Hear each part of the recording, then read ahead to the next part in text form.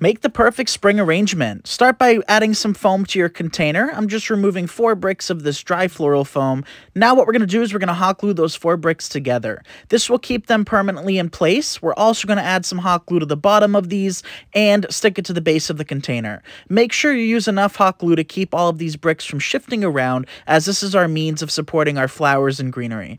After adding your foam, add a little bit of hot glue on the surface. Be light with it. You don't need much, and then work in some moss. The reason for this is that it covers up your mechanics and prevents you from seeing that hideous foam. Now work in 2 of these realistic daffodil stems. You can find florals and greenery at nicksseasonaldecor.com. I'm just using what I had on hand. As it's a spring arrangement, working in 3 lilacs and 3 of these white snowball flowers. After working in your flower power, work in a little bit of greenery to cover a little bit of that moss up and make it really nice and full. And here is the finished effect. Thanks so much for watching. Be sure to like and follow. Bye, everyone.